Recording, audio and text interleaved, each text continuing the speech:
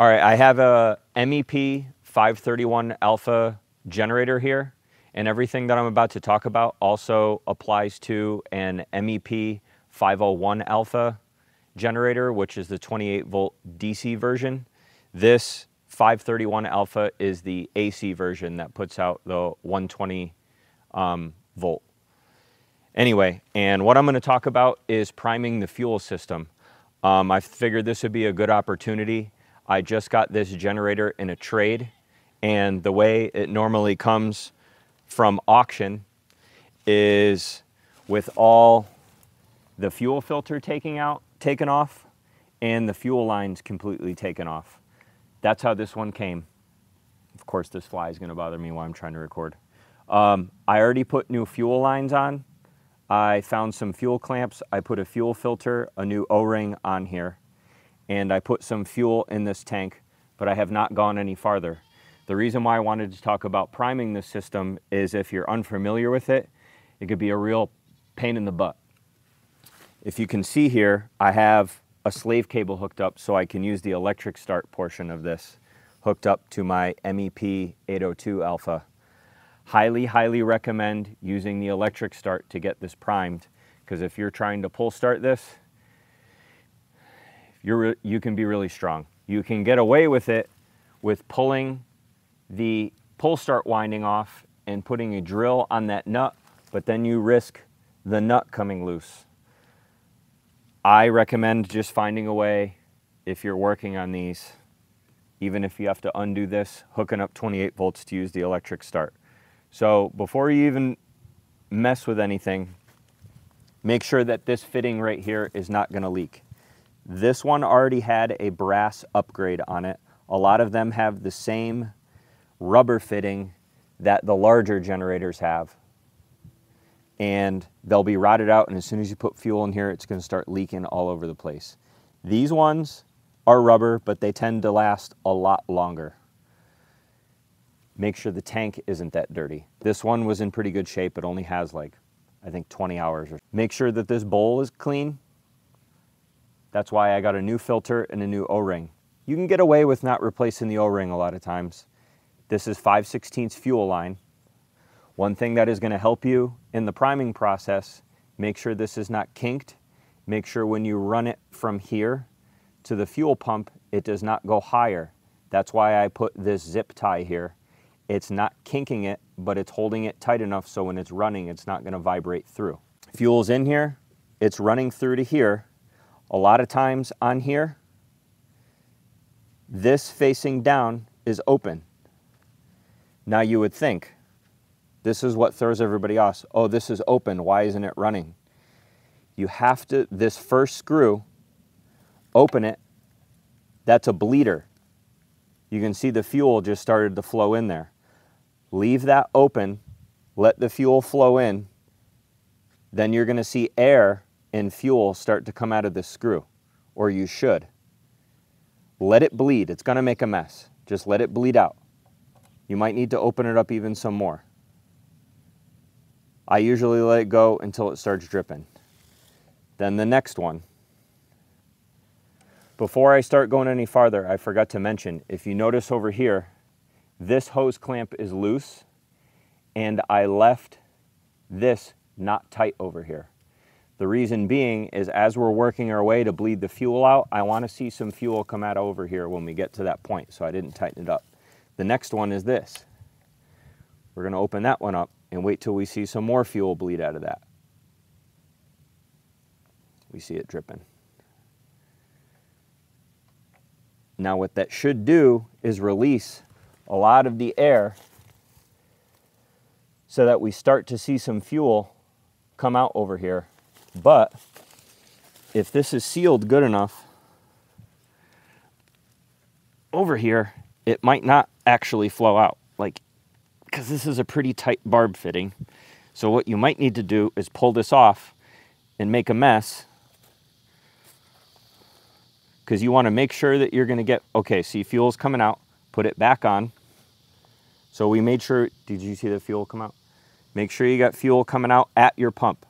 So you got all that air bled out, at least as much as you can get without running it. Now I'm going to tighten this up. Because the next thing that will throw all this off is if you have any way for air to get into this system while it's running, it'll cause the engine to stutter quite a bit.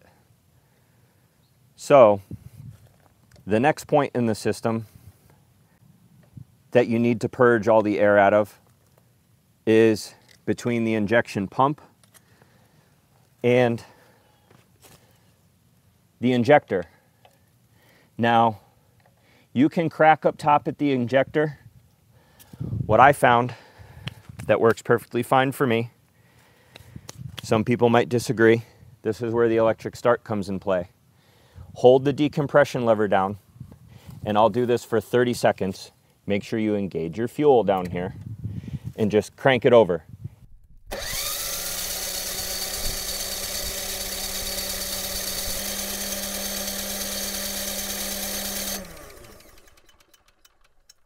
All right, so that was a 30 count.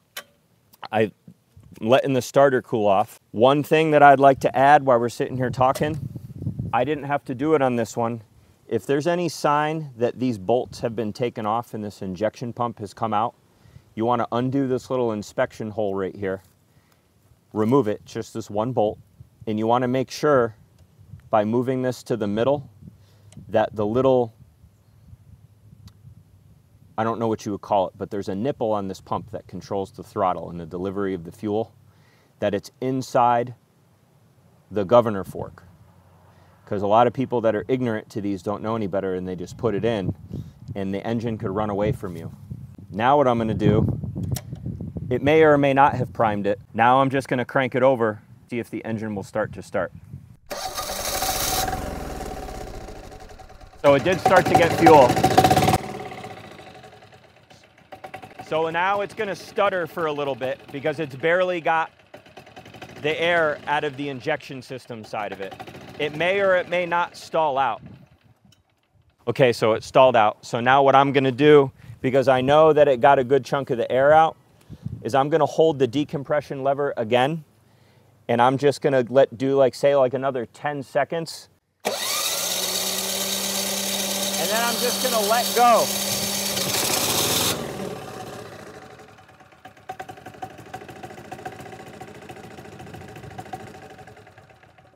And you might need to just kind of continually repeat this process.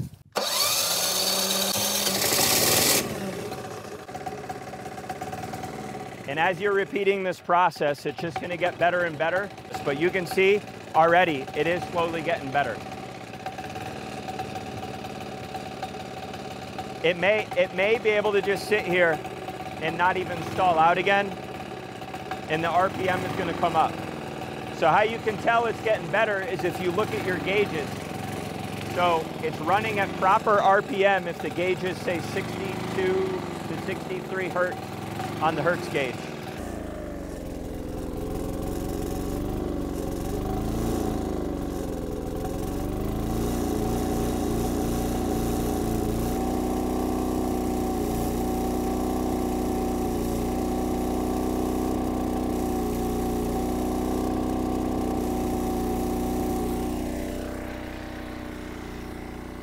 You can probably hear it now. It's still stuttering just a little bit, but it should be at where it is right now.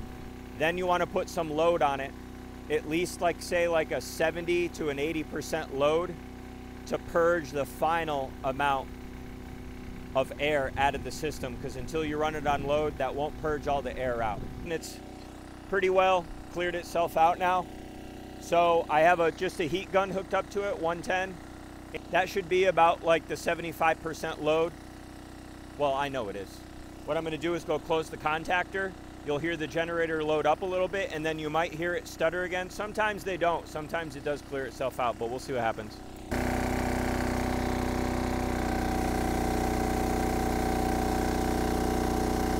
It didn't even seem like it stuttered that much compared to some of the other ones that I've done.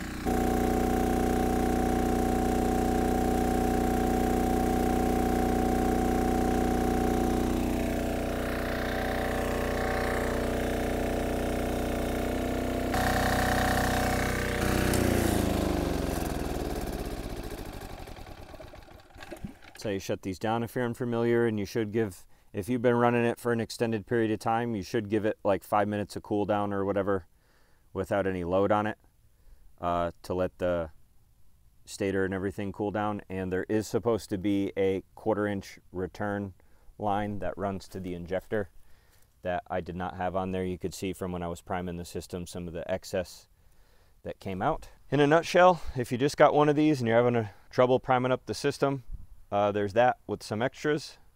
These are pretty simple machines, but if you do want to have some more videos and stuff on these series generators, I got a couple of them now. Let me know in the comments. I've considered starting to carry some parts for these on my store. Let me know that too if you're interested in it. But thanks for watching, and if you found it helpful, leave me a comment too.